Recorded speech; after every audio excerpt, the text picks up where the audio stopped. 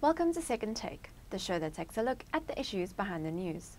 The Department of Communications has gazetted the broadcasting digital migration policy this week, enabling stakeholders to move ahead with migrating the nation from analog to digital terrestrial television. Senior contributing editor online, Natasha Odendaal, joins me in studio to tell us more. Hi Natasha. Hi. So could you go through what's been happening over the past few weeks in terms of digital migration? Well, yeah, there's actually been quite a bit happening. A lot of movement on the ground, particularly from the department, which has been quiet for the past couple of months. They've now made the biggest decision, or the biggest block that we've had so far, and that was the set-top box control system. That has been delaying the migration probably for more than 2 years now. And now that a decision has been made not to include a conditional access element in the control system for the subsidised boxes, now South Africa seems to be moving ahead. The department has actually engaged all the entities that is involved in the project itself to try and align it to the policy. The South African Post Office at the moment, along with GCIS, are busy working on plans to distribute the 5 million set-top boxes that the government is actually funding for South Africa's poor, to get it actually out to them in time for the switch off. And USASA is also busy working on the qualifying criteria for these households, and that should be done shortly.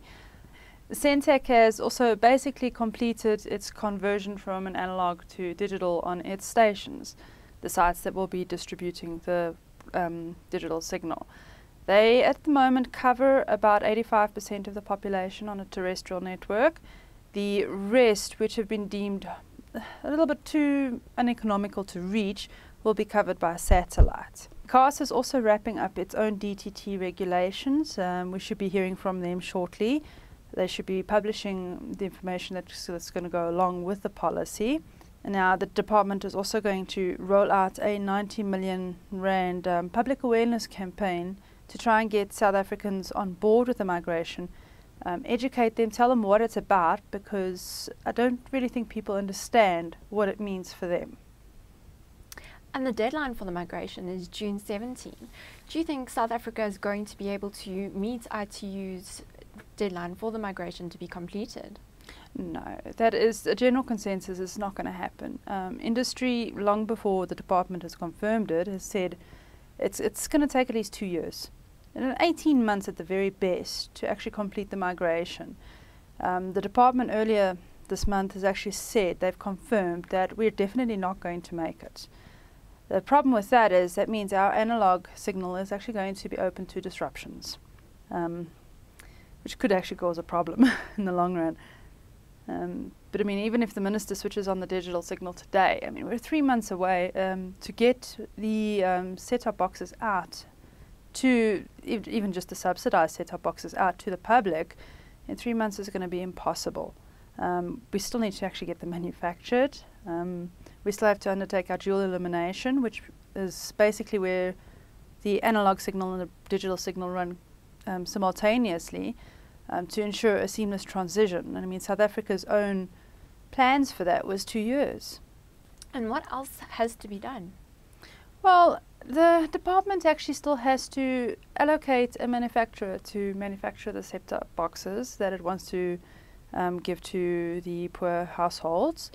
The other manufacturers need to actually get the set-top boxes out to the general public as well. The general public needs to be informed about why they need a set-top box, why they're actually going to need to buy one, to watch their own television.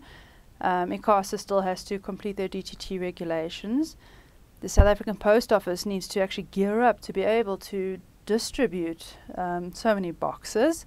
There still needs to be clarification on who the installers are going to be for the set-top boxes, who's going to maintain them, repair shops, call centres, for instance. We don't have clarification on a lot of things that are going to happen once we switch our digital signal on.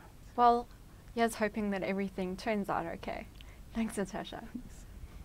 That is the Second Take show for this week. Thank you for watching, and join us again next time for more news analysis.